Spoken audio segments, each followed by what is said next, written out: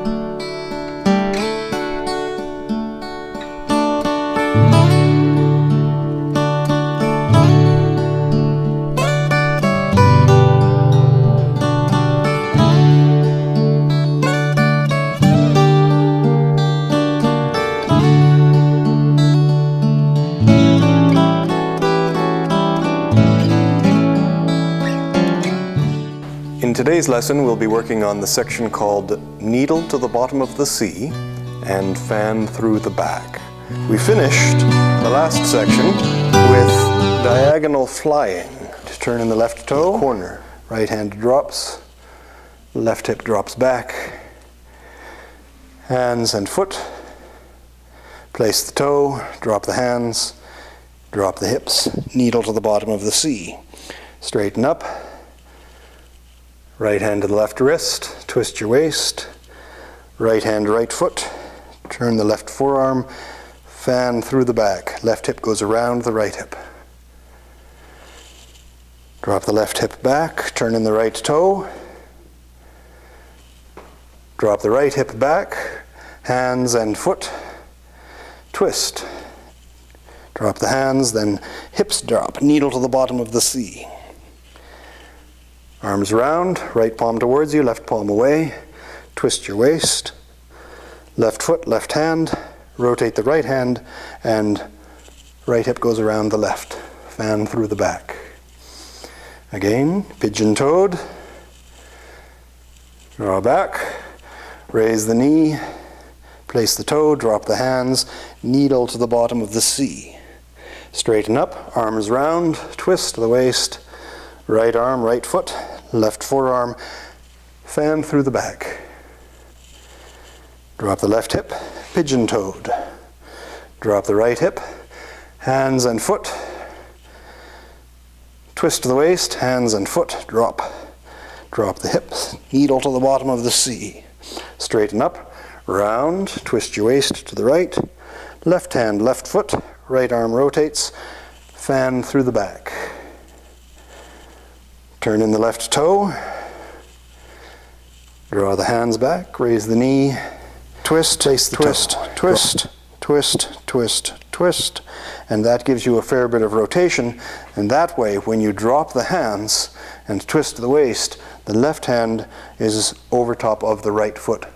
If you have really strong legs, then when you go down you can line up your thigh with the foot, but you can try to have your thigh horizontal, or almost horizontal, as you go down, like this. There. And if you get really good at this and you're very strong and flexible, then you can have your spine almost straight. Your knees will be fairly close together, but the one foot will be out in front. And then you can go down with the thigh horizontal. If you cannot get the thigh horizontal, that's okay. You can drop the hip back. You can bend forward at the waist if your waist is in good shape and you don't have high blood pressure and are not prone to dizziness. You can do that. Or this movement that we call needle to the bottom of the sea can be called stick the harpoon in the beach. So you don't have to go so low. The twisting and the alignment and the settling of the weight into the thighs and the opening of the back, this is all far more important than going lower. Going lower is wonderful if you can do so. But remember to know your limits, check with your doctor, make sure you're not hurting yourself when you do this. The purpose of martial arts is not to beat yourself up. Here, needle to the bottom of the C to here. So there to there.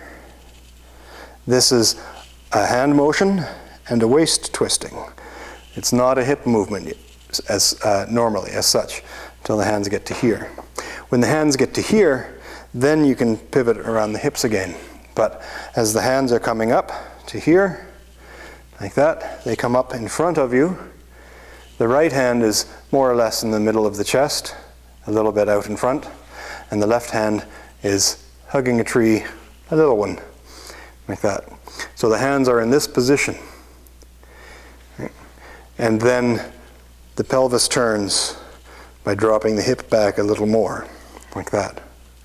Now, when the hands go down, movement, as I step, the hand goes out.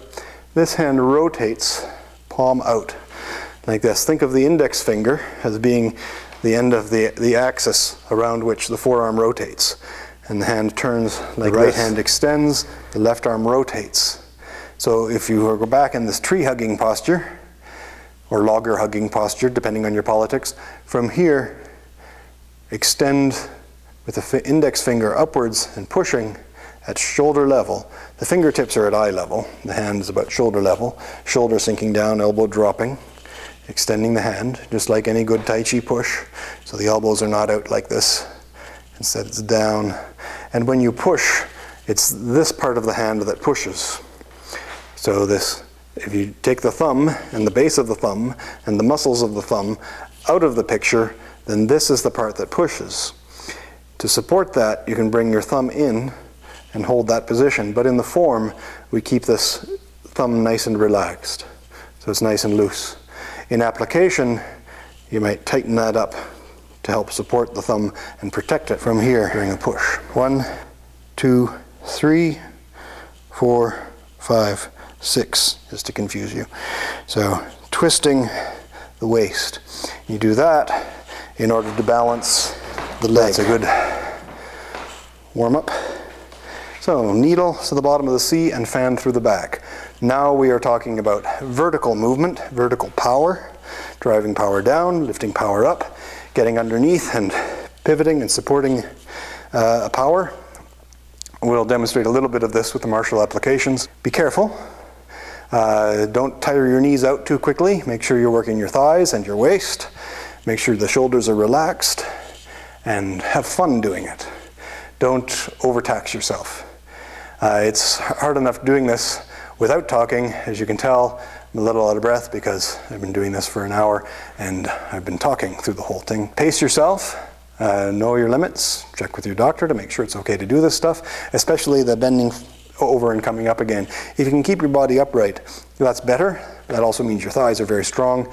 If it's okay from a martial point of view and from an exercise point of view to lean forward and do this, as long as your balance is good and your thigh strength is great and your blood pressure is okay. So you don't want to have, if you have really low blood pressure or really high blood pressure, you want to be careful that you're not getting dizzy or lightheaded as you do this. Right, so don't underestimate the physical challenge of doing Tai Chi. This can be very demanding. So take your time, enjoy it, work up to it gradually.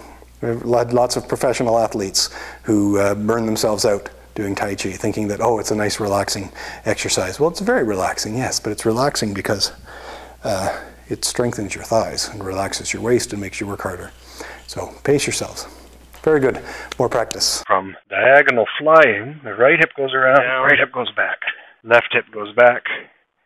Hands come up, knee comes up, pivot. And then from here, by dropping my left hip back, I have this point. This becomes the still point, and I pin his hand against my leg.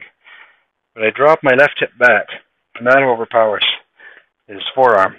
I don't have the strength in my hands to do that myself, but if I can keep this still, and I move my left hip, then that overpowers him. It's not a matter of strength. It goes back, he tries to recover, and now I can do this, and then drop the hands, and then sink the hips. hand and foot, down, and needle, 2, 3, up, knee. There, now he's going to try to recover. He'll hold on to your hand. So you let him hold on to your hand, you just move the hand. There, they give him a hand to hold on to. So here, you're going to fall. Hold on, drop your hips. The other is if he's punching, needle to the bottom of the step, or the right hip drops back and the left hand is still. This is, from here, in a high stance, this is just a little off balancing. It can also be a powerful strike if I drop my right hip. I could make a fist here, or here, and drop my right hip back like this, like that, knock him off balance. From here, I drop my right hip back, and he moves around my arm. It's not about the horizontal so much as it is about the vertical, and that's the next part. Knee, vertical, down. Right? As soon as he is resisting the horizontal, then I start going down, and I just drop like that. Then I drop my hips and turn. The right hand goes over his wrist, and I break that. Bring the hand up like this, and now I have that joint lock. I use my elbow a little, there, so I pivot around my right hip, and then I just hold on to his little finger. From here, down, here, going around the left hip.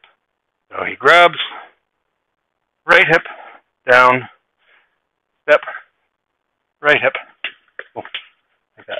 Or again, he punches, look, over here, and then strike, and then fan through the back. He punches, look, there, trap, step, and now right hip goes around. If I try to just push him backwards, he'll resist.